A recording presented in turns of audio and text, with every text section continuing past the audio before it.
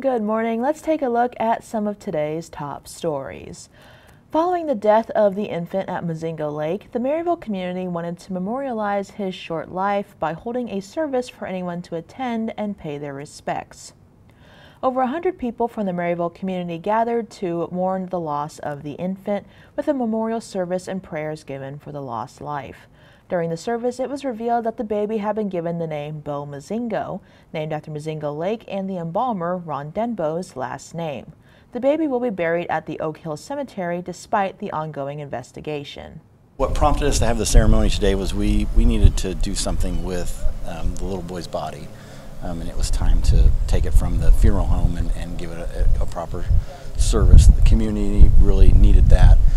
I think this will help put their minds at ease just a little bit. We gave a little bit of an update as far as having a person of interest and that individual does not have any ties to this community.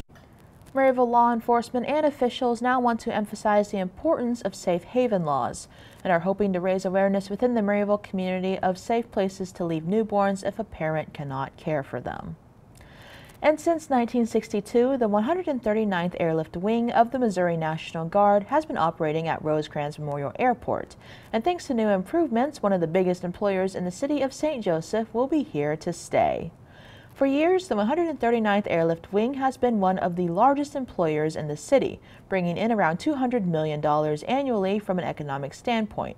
With the military always looking to rebase and move units, it was thanks to the city and community support that Rosecrans was able to make improvements on the runway, air tower, traffic, and more. They bring a lot to the community with the Advanced Airlift Tactics Training Center.